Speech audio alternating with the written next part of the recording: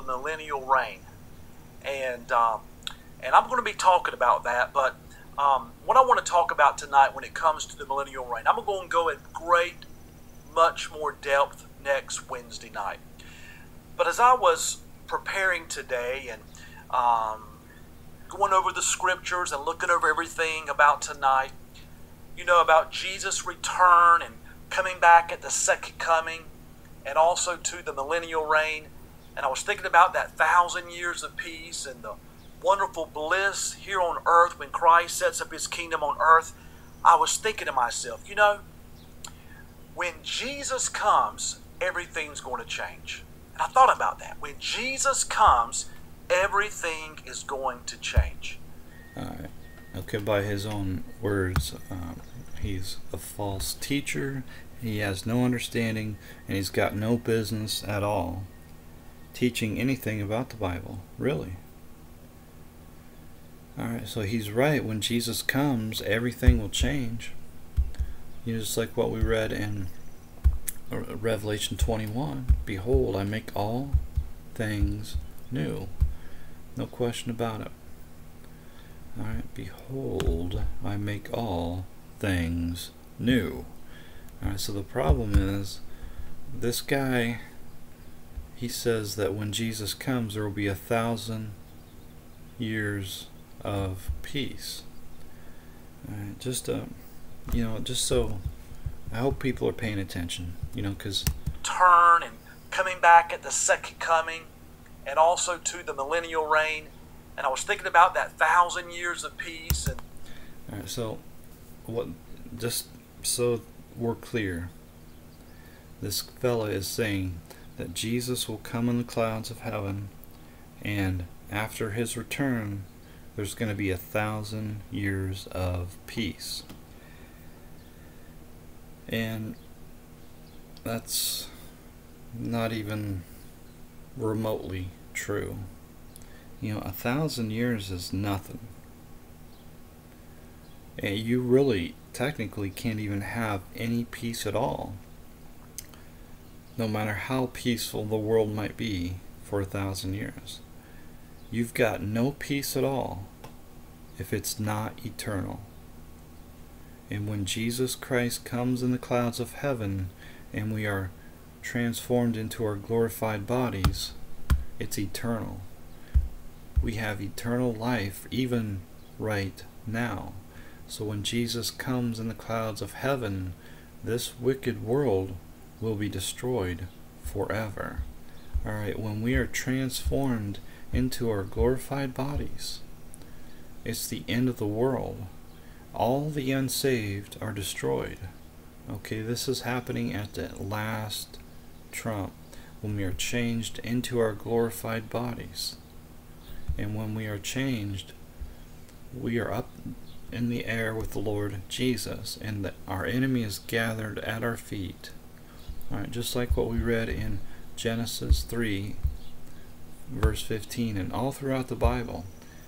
In Genesis 3, the Lord says to the serpent, I will put enmity between thee and the woman, and between thy seed and her seed, and it shall bruise thy head, and thou shalt bruise his heel.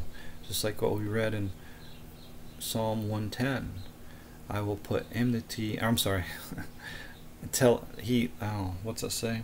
Oh, goodness sakes. I forgot. The Lord said unto my Lord, sit thou at my right hand until I make thine enemies thy footstool. And just like what we read in Revelation 3 verse 9, behold, I will make them to come and worship before thy feet, and to know that I have loved thee. And in 1 Corinthians 15, again, for he must reign till he has put all enemies under his feet. So when this happens, we're up in the air. Alright, and we're up in the air at the last trump, which is the end of the world. And when we're up in the air, we are changed. We are transformed into our glorified bodies. Alright, when this happens, then shall be brought to pass the saying that is written, death is swallowed up in victory. So this idea of 1,000 years of peace is absolutely wicked. It's evil. It's corrupt. It's a lie only from the devil. Alright. Only from the devil, because God does not say that whatsoever at all anywhere in His Word. We don't put our hope into 1,000 years.